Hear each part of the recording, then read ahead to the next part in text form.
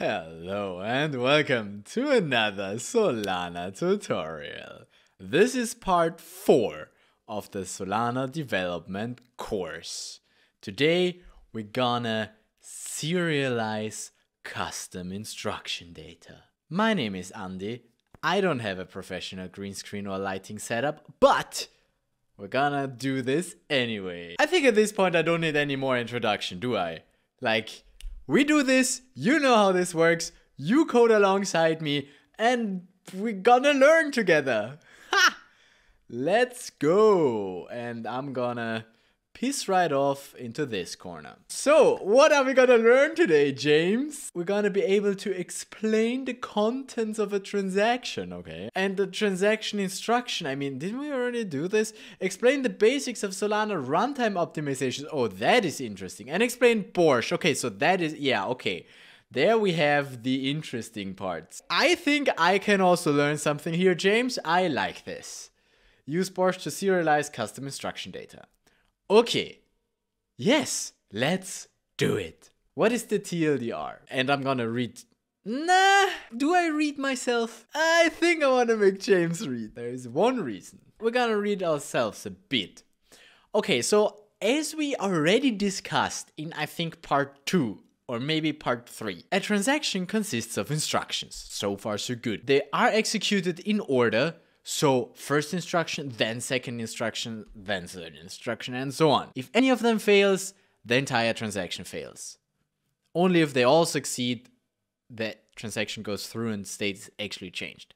We already had that. Next point. Every instruction is made up of 3 components. Also that we already touched upon in a previous video.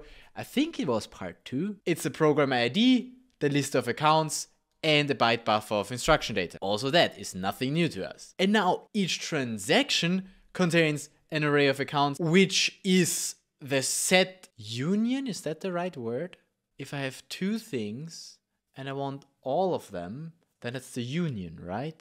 And that's nothing else than the union of all the accounts that are involved in transactions, in instructions. All of the accounts that are used in the instructions, we need to name them up front in the transaction with the flags of whether or not we want to write to them and whether or not they're a signer. Each transaction also needs to have 1 or more instructions. Obviously, you can't have a transaction without any instruction.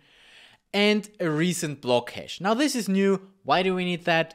Well, that's for how Solana works.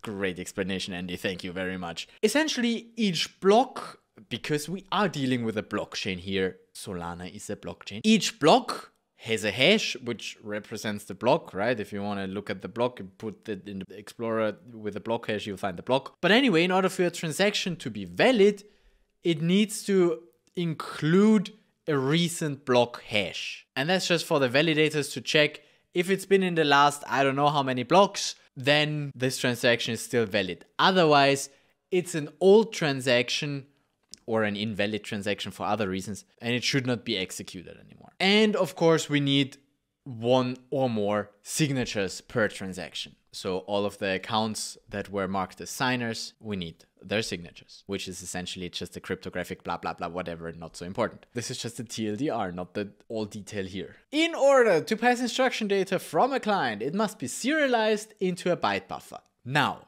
since there is all of that information in a transaction, we somehow need to represent it neatly to send to the RPC and then to the validator. And since we're dealing with a computer system here, it's all just bits and bytes. But it's bits and bytes ordered in a certain way, right?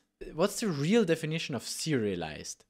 In my head, it's like serializable is we are able to put it in like a line of data. So serial, one after the other. It's serialized. Past tense, serialized. Past participle, serialized. Publish or broadcast a story or play in regular installments. No. Arrange so meeting in a series. Arrange somit. No, first of all, we need an English voice. Arrange something in a series. There. Arrange something in a series. Serialize just means arrange it in a series. serialize. In this case, we arrange bytes into a byte buffer. Not that hard, right? It's just we arrange some bytes. So, simplest example, if we have a program ID and like a parameter, then if we serialize that, then we can say, oh, the program ID comes first and then comes the parameter, then this is now serialized. It's not the other way around, and it's not randomly, and it's not nothing. It is the exact order. And serializing data actually is very important when it comes to Solana development, because as we will learn, all of the accounts are also essentially just a bunch of data. And if you want to store anything on them, you need to serialize it properly. Yeah, okay, good. We define serialize. And to do the serialization, we will be using borsh, which is a binary serialization for security critical projects. It's a library that helps us to serialize. Cool. Next, transactions can fail to be processed by the blockchain for any number of reasons. Well, there are a lot of reasons for it. Yes. We'll discuss some of the most common ones here. Okay, so I mean, that's not a TLDR, that's a outlook. Okay, cool. Overview. Let's dig in deeply. I have something in my eye. So, James. Transactions are how we send information to the blockchain. Last time I edited this, I had to squeeze it. So this time you're just gonna talk fast, James, okay? Try again. Transactions are how we send information to the blockchain in order to be processed. Transactions and the programs they are sent to can be designed to be far more flexible and handle far more complexity than we've dealt with up to now. No shit, James, no shit. It can be more complex than this. That should now just be a repetition. The library builds the array of accounts based on that information and handles the logic for including a recent block hash. So this is interesting. When we use Web3, we only need to ever deal with the accounts that are used for the instructions, since the accounts for the transaction are just the union of all those accounts. And Solana Web3 can then automatically calculate that. It also deals with getting a recent block hash and putting that into the transaction before you hit it off to the network. So yeah, using the Web3 JS is helpful. But if you want to know how to do it without that, we also did that in part 2. Every instruction contains. And this should just be a repetition. Wait, let me check if that's actually just repetition. Yeah, here we saw that. An array of keys, public key for the program, and an optional buffer containing data. That's what we have here. Program, accounts, instruction data. Right, so this entire paragraph is just a summary of what we did in part 2. Like I already talked about that in part 2. I'm not gonna do that again. Gonna speed through this today. Instruction data. So this paragraph basically just says you are responsible for how your instruction data looks, right? Because it's just bytes. Once again, you need to define the serialization and you need to deserialize it correctly. Each program, however, only has one entry point. This is also a good point. Each program only has one entry point. So if we want to use different instructions within one program, then we need to also pass that somehow as instruction data to the program. Simplest way of doing this is using the first byte to indicate which instruction to run. And really, since it's just only one entry point, it really just is one big instruction, but then it behaves differently. So we say that it's different instructions. Really, conceptually, it's one. Anyhow, when using Anchor, it's easier to abstract that away. Let's not be too picky here. It's different instructions to make life easier. You would also include in the instruction data any information the function needs in order to execute properly. So in the instruction data, you would essentially put everything else that you do not already have in the accounts. Because obviously if you already have the list of accounts for your instruction and you can deserialize that, then you don't need to put those public keys as additional instruction data anymore because it's already in the accounts. But anything that is not in the accounts, you need to pass as instruction data. Simplest example, system program transfer instruction. We have the sender and the recipient as accounts, so we don't need to put them as instruction data, but we definitely need the amount of lamperts as instruction data since we cannot find this anywhere in the accounts. And the instruction should behave differently depending on how many lamperts you want to send, right? It should do something different. It should take that as input and then behave differently. Because instructions essentially are just functions. Like you can just think of instructions as a function of the program, like in classic computer science terms. It's a thing, it takes parameters, and it has a return value. And the return value is whether or not it succeeded. So it either goes okay or it fails. And it can also write data to some storage, which in that case are accounts. So in that analogy, you can think of accounts as like pointers that you give to the function. Pointers to places in the storage. Okay, moving on. But it's common to have the first field in instruction data be a number that the program can map to a function. That's what we said. After which additional fields act as function arguments. Yeah, so this says essentially what I just said. The first field in an instruction could be like an identifier for which function to call, and then the rest arguments for that function. Okay, let's go serialization. Serialization, binary object representation serializer for hashing. It is meant to be used. Okay, I learned something. I learned the acronym for borsh. There are also other packages built on top of borsh that try to make this process even easier. And here we finally find some code. We're gonna use Project Serum borsh library and we're gonna define some stuff. Let's get to the code. We just gonna copy this. And in order for this to work, we need to have Project Serum borsh installed. So we're gonna just npm install this. Okay. Borsh. Apparently it doesn't like U256 anymore. Here we can see what nice things we can serialize. Can have floats, can have integers, map options, public keys, vectors, unsigned integers, signed integers. It doesn't like bigger integers though, but last published 8 months ago, so this is the newest version. Yay. Always the problem with libraries, and this time we're not even dealing with front end. The one thing that you learn here is that Solana development still is chewing glass. It's tough. Let's see if that's actually a problem or just my VS Code telling me it's a problem. It's actually a problem. I mean, the easiest fix, I could do stuff like that. That will work. Now it's by far not as nice, but it's pretty much the same. And I don't know how else to fix this now. So I'm just going to do the quick and dirty solution because I want to move on. That's that. What do we do here? Essentially, we just define how our schema looks, right? We do one U8, one U16, and one U or two U128. You can then encode, James. You can then encode data using the schema with the encode method. This method accepts as arguments an object. Well, let's try that. We allocate a new buffer that's much larger than what we need. Then we encode the data into that buffer and then we slice it down to the new buffer that's only as large as needed. I don't know why you do it that complicatedly and not set it right in the beginning, but maybe just to learn. Yeah, maybe just to learn. So we don't use semicolons. Create a buffer with...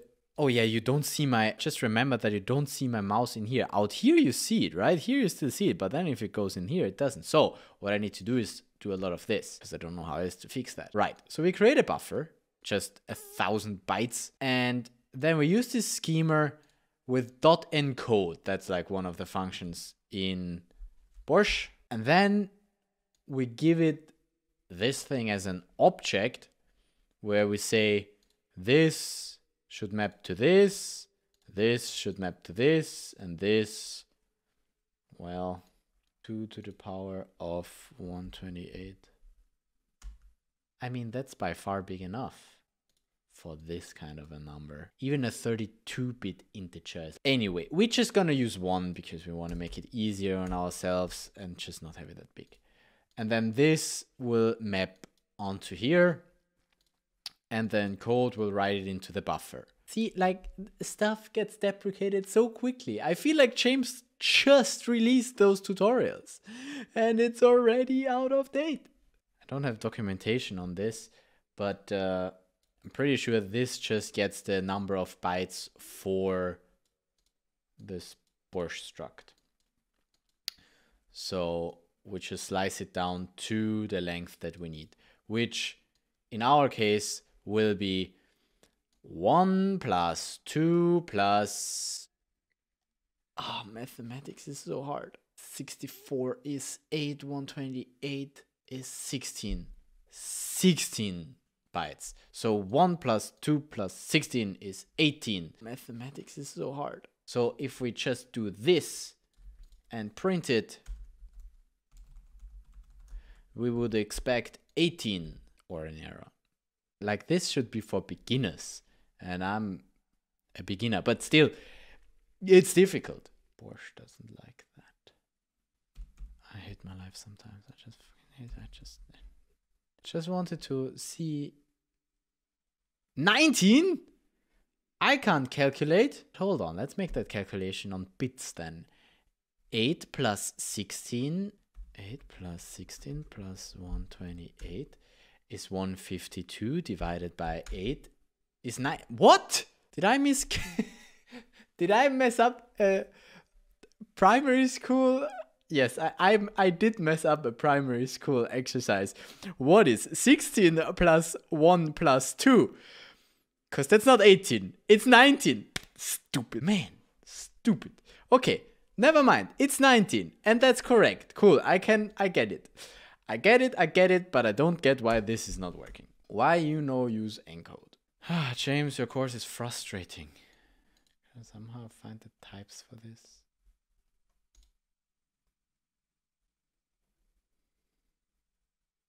Buffer layout in V122.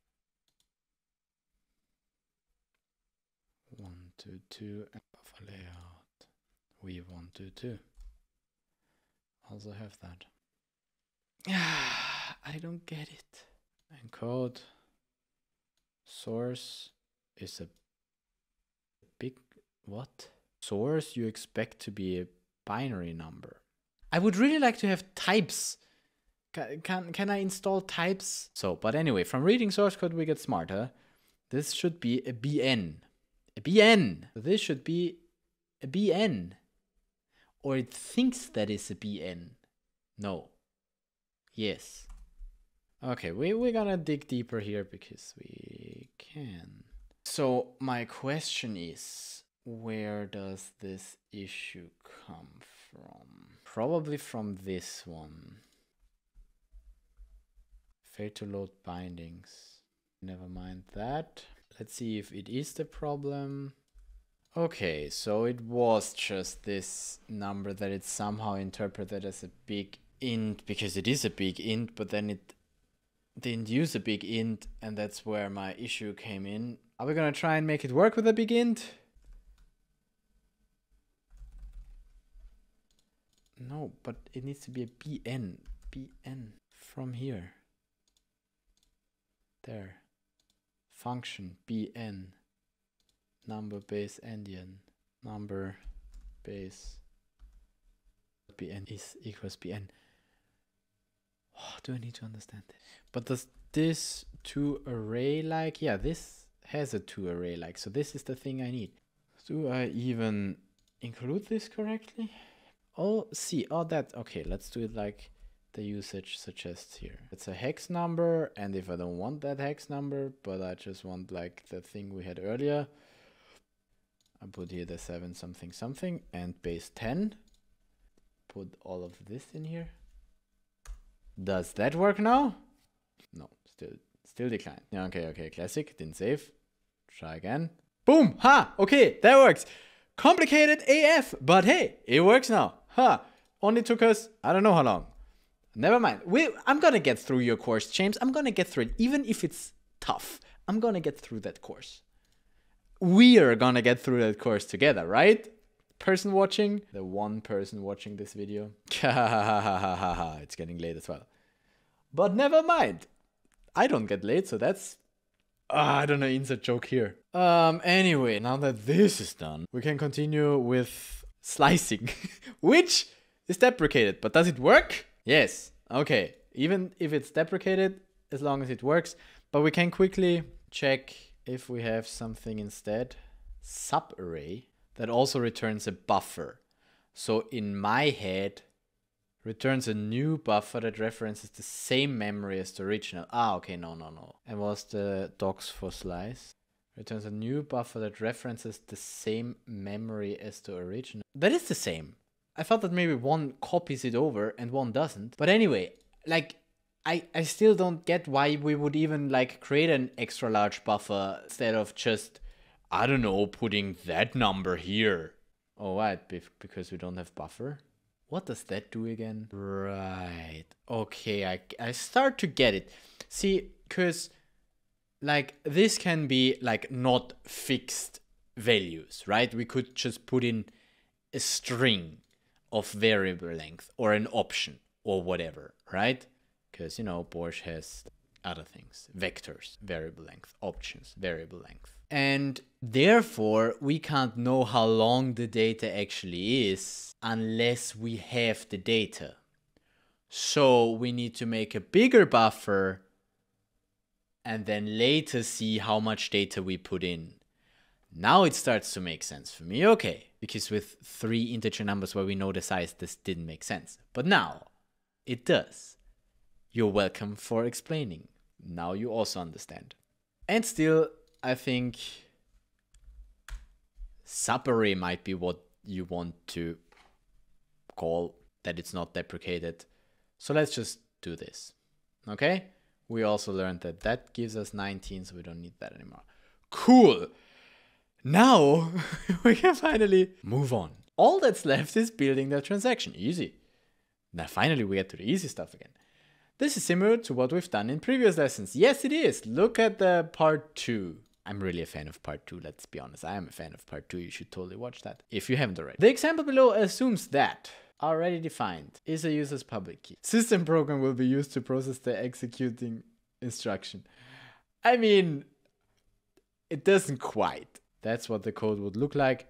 I also don't want to go over this like in too much detail. The instruction it creates with new transaction instruction, because again, we do it manually as we did in part 2. You know, we don't have that defined and we don't have that defined, but you get the idea that this one is writable, that's the account, and this one is just a signer. The only really interesting part is that we have the data here. And looking back, if you remember part 2, that's what we did here.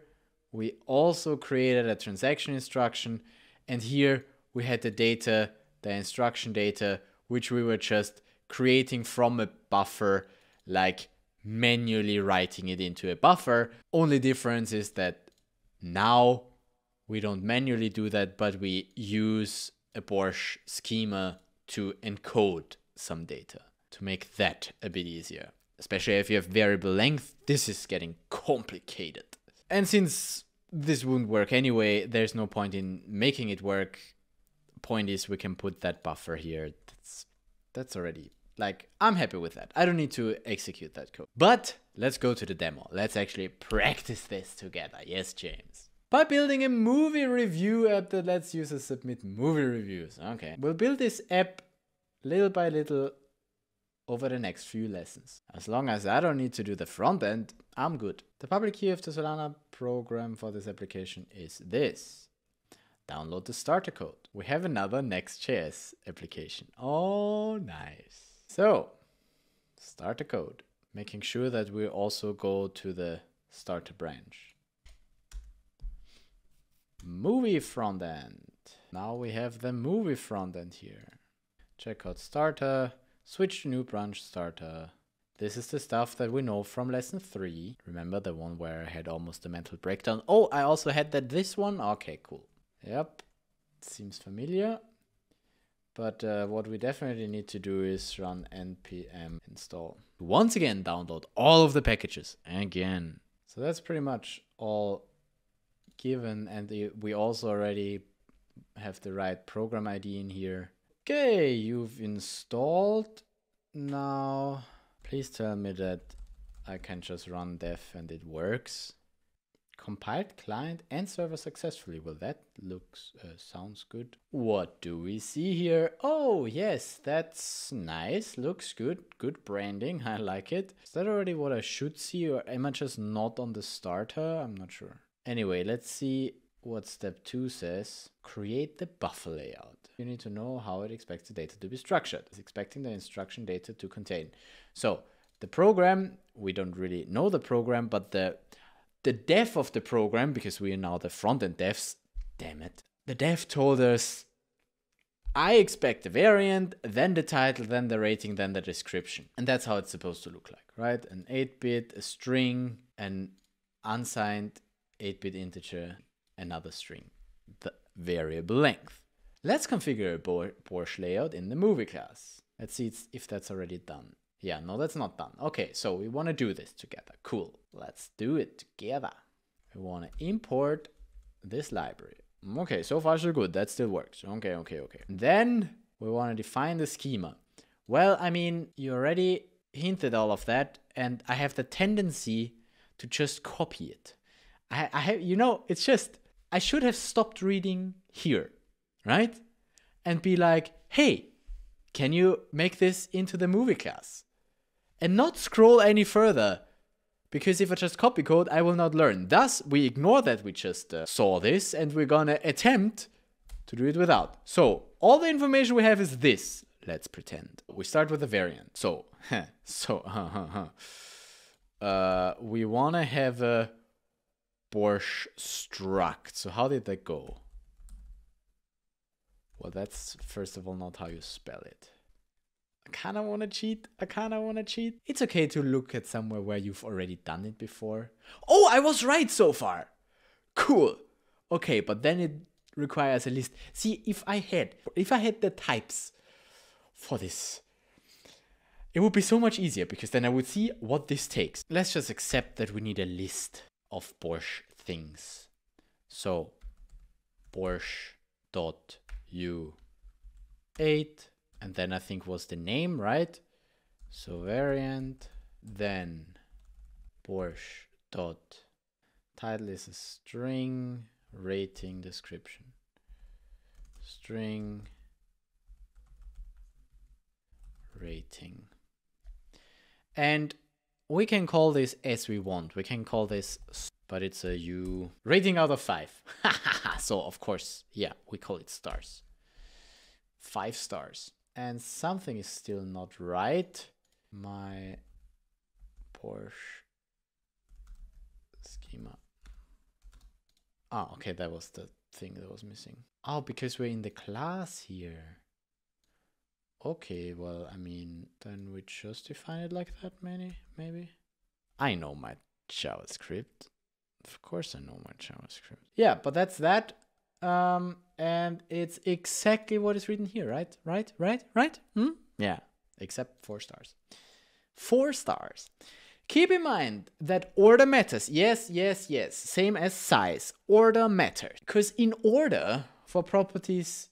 Oh no, that's not even what it says. If the order of properties is different, then the transaction will fail. Yes, because it's serialized. Therefore, it has to be in a series. This series has to be defined, and it's the same. It needs to have the same series. It has to have the same order. Ah, okay. So far, so good. Now let's create a method to serialize that data. Now that we have the buffer layout set up, let's create a method in movie called serialize to make the movie serializable. That will return a buffer with a movie object. Okay, that's all the description that I will take, and I will do it by myself. I will do it by myself and give you a serialize function.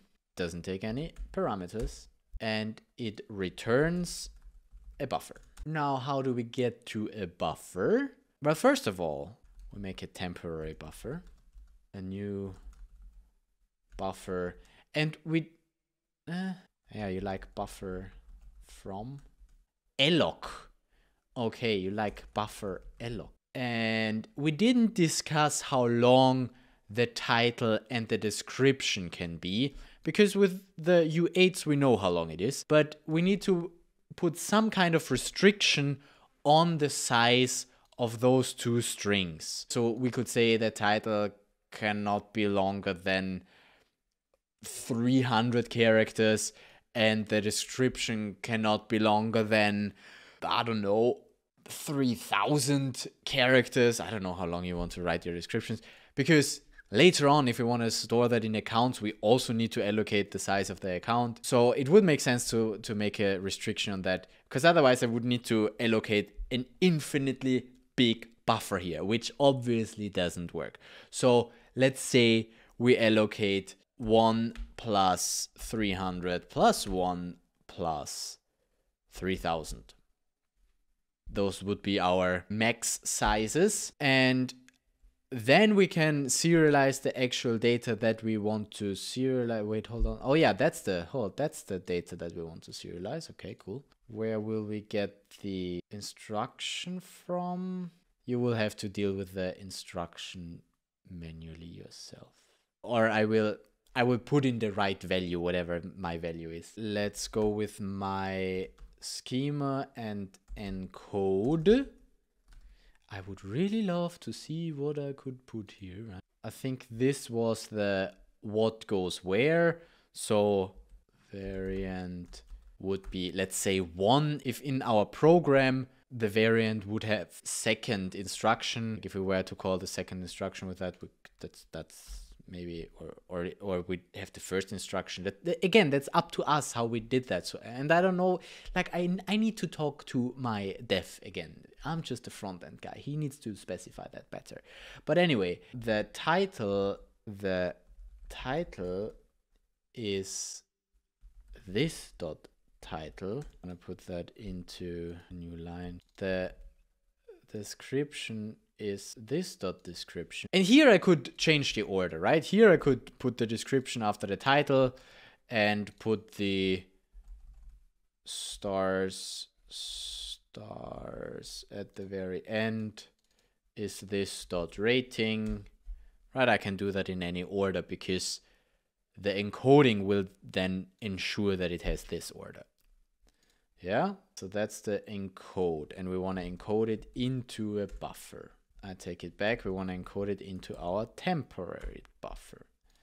Okay, and then we want to again const my buffer because I'm so creative. Want to use the temp buffer and subarray it from the start to the length of the temp buffer. So that would be my borsh schema dot get span. Oh, you don't even see that anymore because my head is too big. From buffer. No, temp buffer. Okay, I think that's good now. Then, yeah, since that's my code, I'm gonna do that, okay? And then we return my buffer. I mean, I think that is good now. Save it and check how well we did.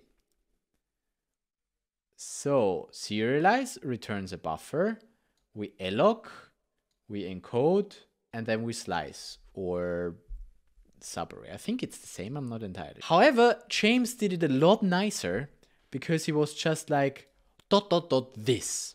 Because James, contrary to myself, is a pro JavaScript dev. And he knows that the dot dot dot this just takes those things and flattens them. But I think it will also use this and flatten it. Just that the encode doesn't care about it because it doesn't have that in any of those, so it will just ignore it. But this would just flatten the member variables. So it would be title, rating, description. And since that is the same names as that, he can do it like that. I can't do it like that because I called this one differently, which does not make any sense, but I want to teach you that this stuff just maps to here, right? So this goes here, these two. It doesn't matter what name that is, I can name that anything. That was my whole point that I was trying to make here. It only needs to have the same name as what we put in when we encode. But other than that, it doesn't have any meaning. Good, I think I'm happy with my serialize function. I'm allocating a bit more space than our friend James does. But, well, James just doesn't write as long reviews. That's, yeah, I guess, yeah. Class definition contains 3 of the 4 properties required. Yeah, contains 3. Oh, wait, no, he's talking about the 4th. Ah, okay, so, and variant is 0. That was the 4th. Variant is 0. Okay, so he starts counting at 0 for his program instructions. Let's also do that then. Let's, if the dev just told me that it's 0, so let's make it 0. We can use that directly with the spread operator. Aha, that's what this is called, okay. Spread some members. Finally, the method returns a new buffer that leaves off the unused portion of the original. Yeah. Okay, that's done. Next up, sending transactions when a user submits the form. Now that we have the building blocks for the instruction data, we can create the send transaction. Open form and locate the handle transaction submit. Open the form and locate the handle transaction submit. For now, all that does is it logs my movie, my title. If I submit, it just logs this. And we already see, haha, we have the my borsh schema as well as one of the member fields of movie, which I should have probably made static. Did he make it static? No. But it would kind of, because this, we don't need this per movie, we just need this once. So in my monkey brain, it would totally make sense to have this static, no? And then we also would just don't say this. And instead we say movie dot, right? I mean, that makes more sense in my head.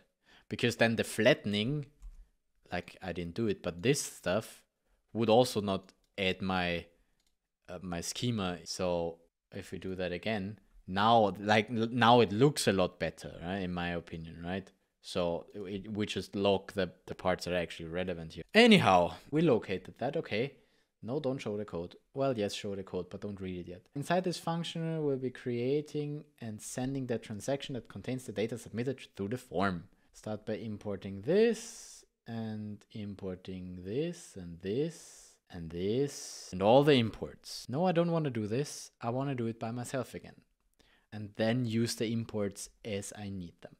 So we want to get a connection. We want to get a connection and we don't want to get the connection every time. Keep it in the form and keep an open connection here.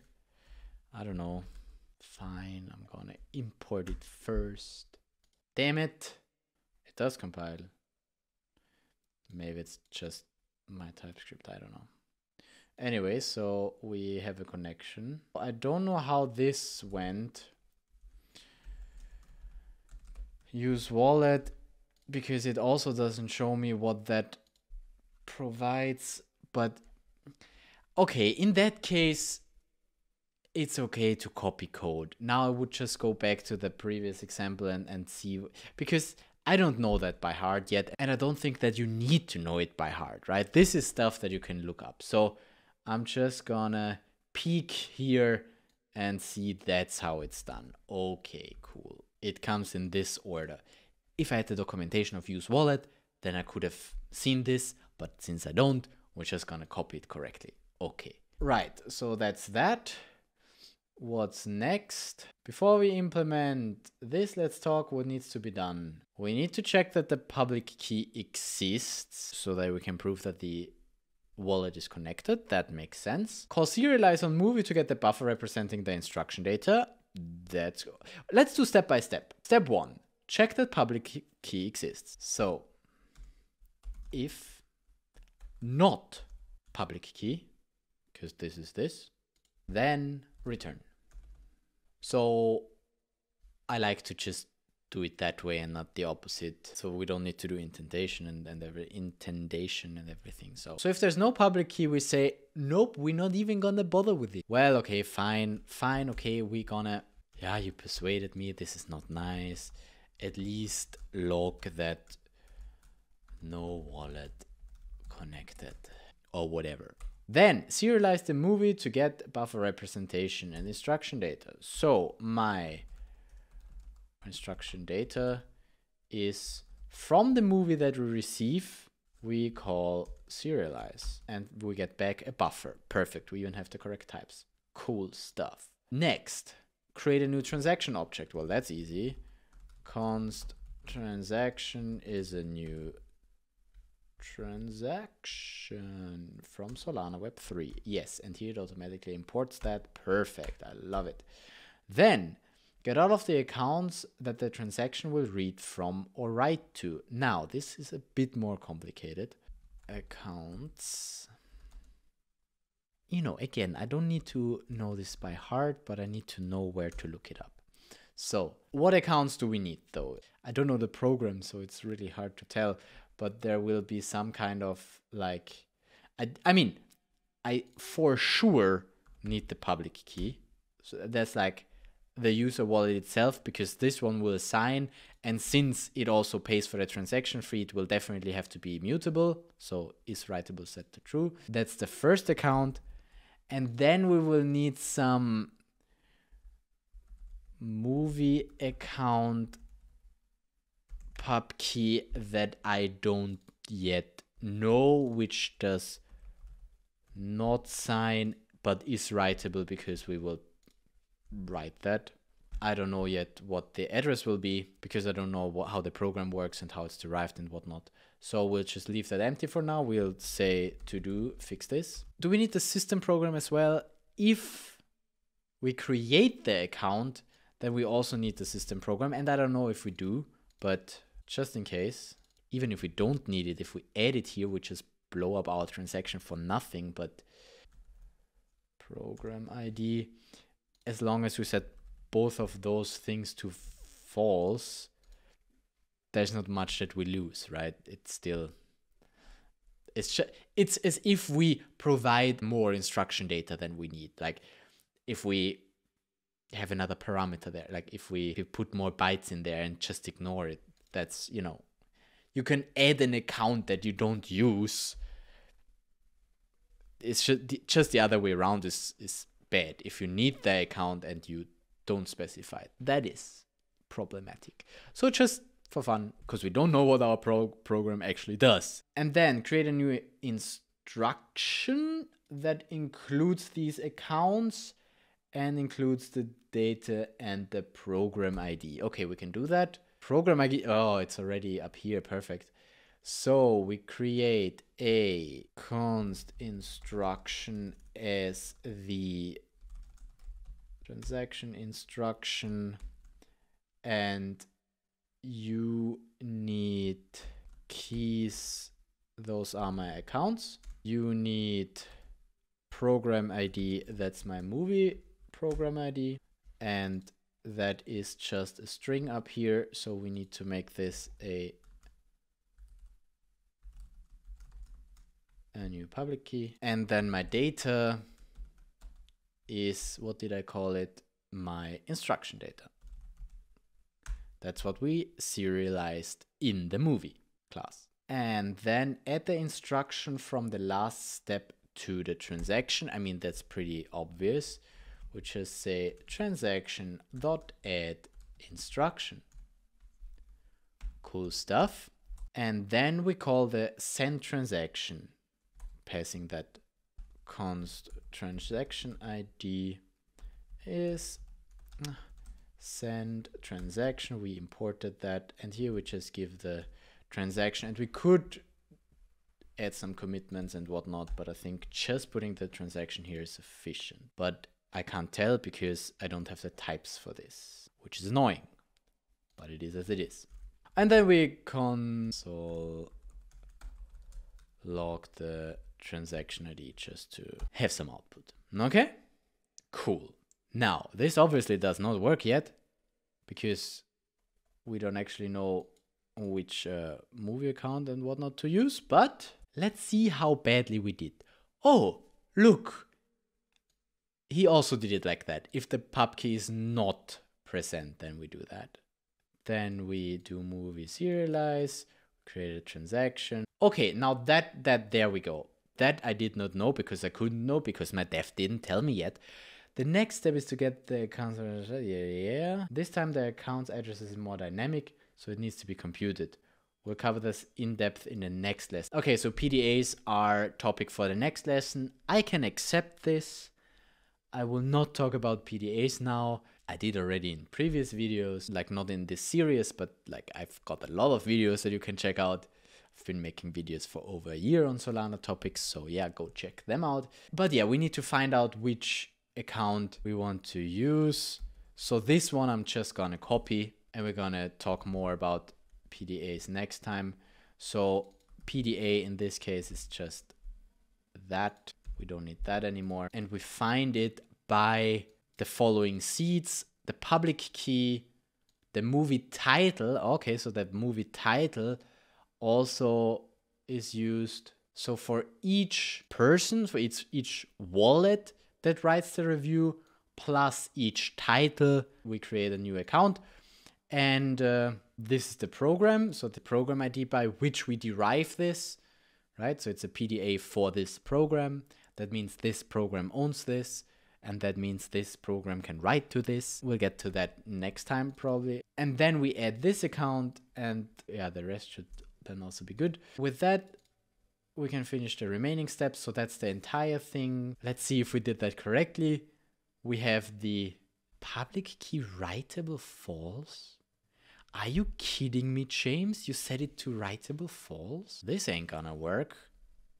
I claim. I bet you this ain't gonna work, but maybe it does. We'll see. The PDA, which is not a signer but writable. Yes, we have that.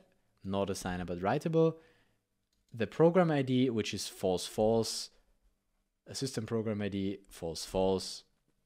Got that as well. The data is just the buffer. I called it differently, but it's... And then the program ID is the public key, this transaction add.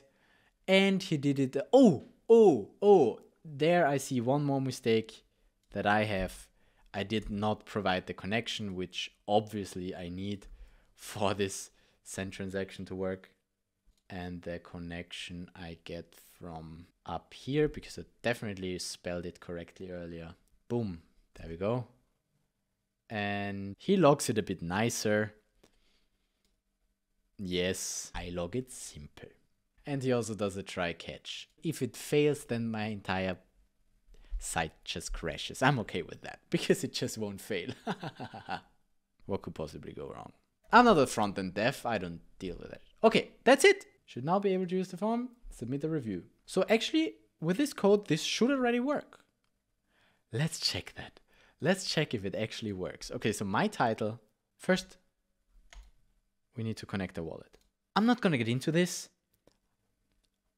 but if you, Phantom, yeah, I take this wallet, whatever, any wallet will do. So I connect my wallet, movie title, add your review, and a rating 5 out of 5.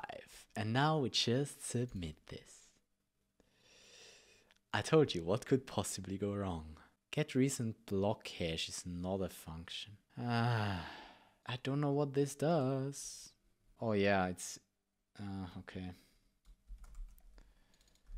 Maybe that fixes that. No! I need to write my review again.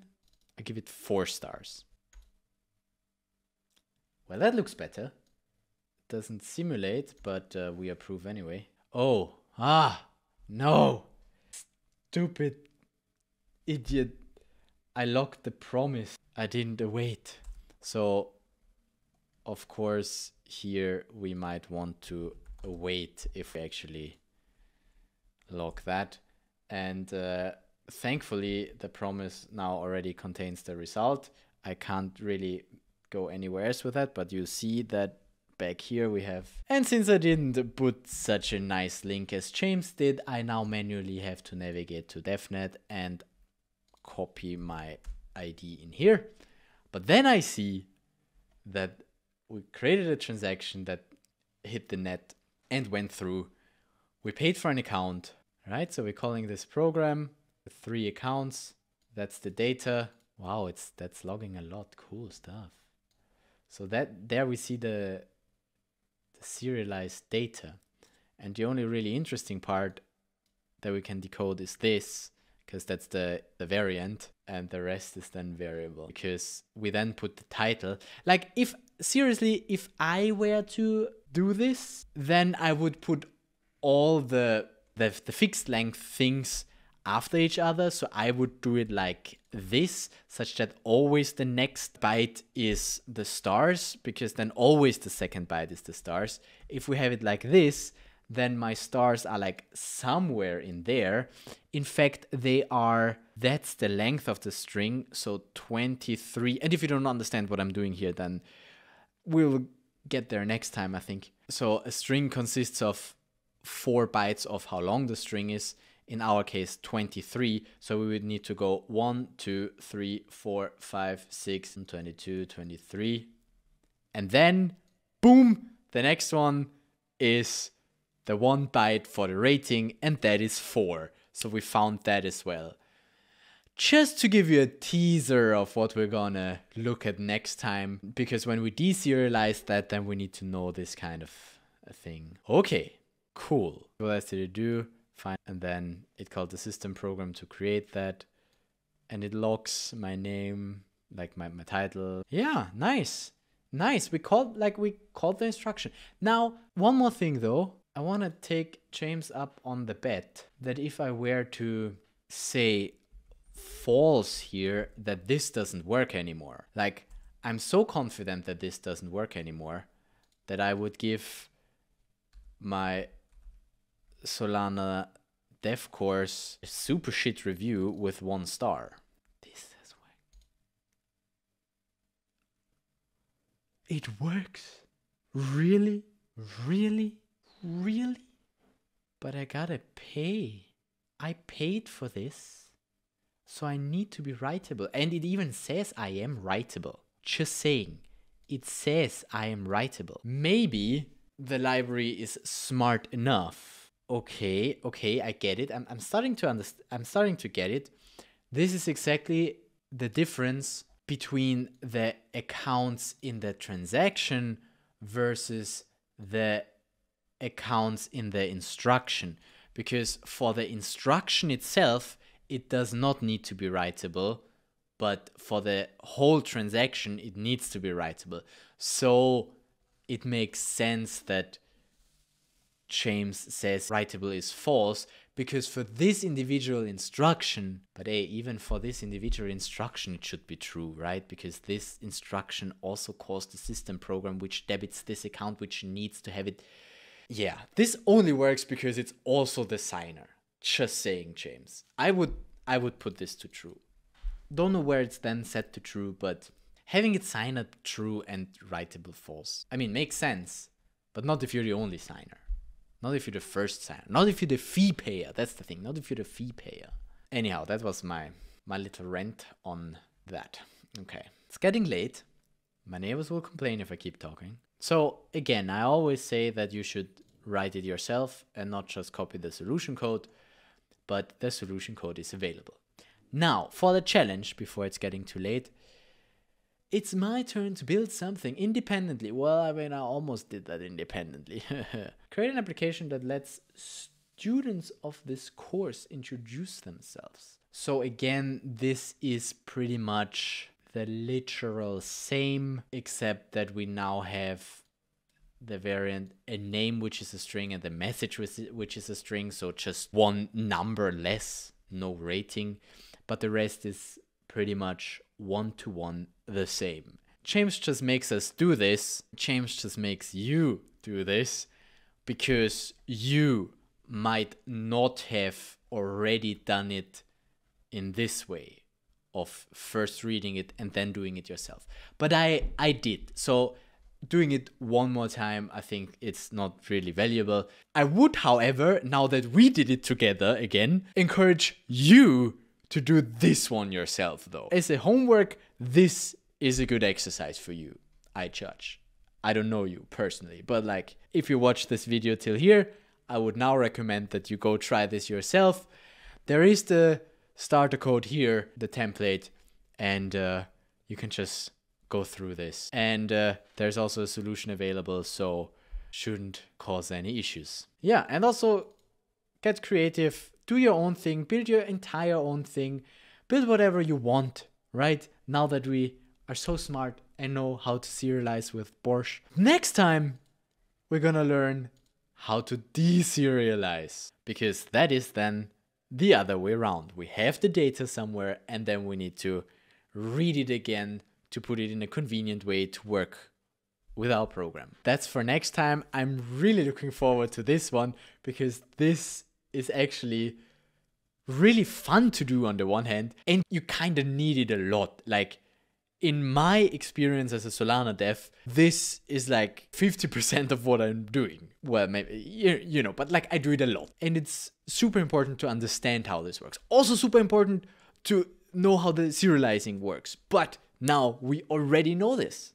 So looking forward to going through the deserialization with you next time. Next time? There will be no next time. Of course there will be a next time. Look how many parts we still have to go through. If you want there to be a next time, definitely give this video a like. Tell me in the comments that you enjoy this content to keep me motivated to make those videos. If you have any remaining questions, also leave them in the comments or in my Discord or in the Solana Stack Exchange. Yeah, I just wish you happy coding, happy learning, and I hope you don't get frustrated with stuff not working, because it doesn't always just work. But therefore, it's much more rewarding if it then finally actually works. Right. And with that, I want to leave you. Check out those other videos, and I will see you next time. Where we do this, then we can do this, then we can do this, and then we're almost done with module 1.